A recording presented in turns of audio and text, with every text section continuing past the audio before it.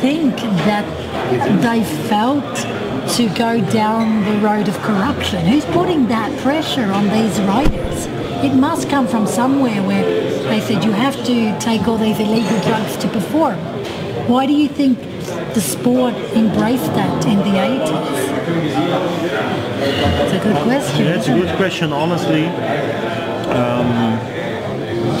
Those matters you've mentioned, they were in professional cycling from the beginning, from 100 years ago. I don't want to say it's always about fraud, always about corruption, but there was a dark side of cycling from the beginning, from its origin. I think it's going to lead out too far if I should hang on all those things. And me, I'm 43. I don't know what was going on in the 50s or 60s.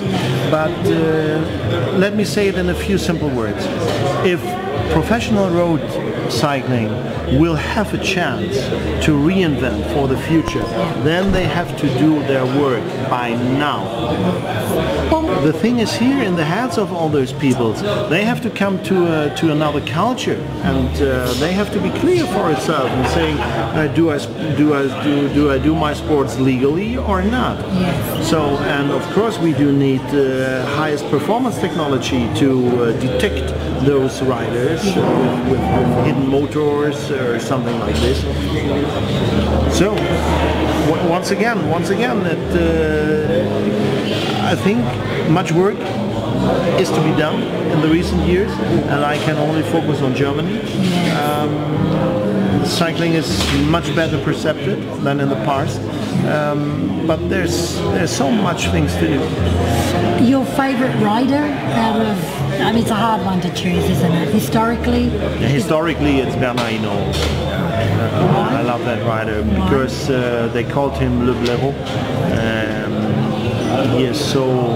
He was so focused on his sport, and meanwhile aggressive within the races, and always keen on fighting, always keen on winning that races. And I love that brutality in a positive manner when he went out doing his sports. Well, that's what we love about these athletes. They're so inspiring, and I think that's why I'm asking other questions. Well, I think definitely with likes of Tom, it's a new generation of riders, ones that are inspiring, and I'm excited to be involved. One last question, social media marketing, very new to us.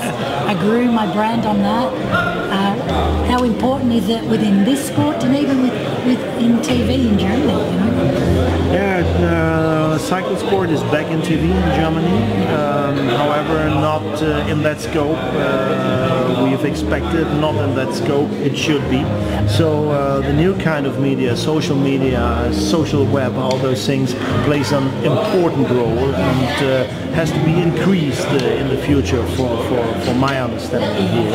And even the older guys like me, because I'm not a digital native, should hang on that new technologies, and I could learn from my daughters how to use it. But sometimes I have to admit, digital revolution, it's a hard one, and I have to deal with day by day. Well, my advice to you is get onto Snapchat. Yeah, Snapchat. I think you'll be really good for Snapchat. But our interview is much too long for Snapchat. Okay, thank you.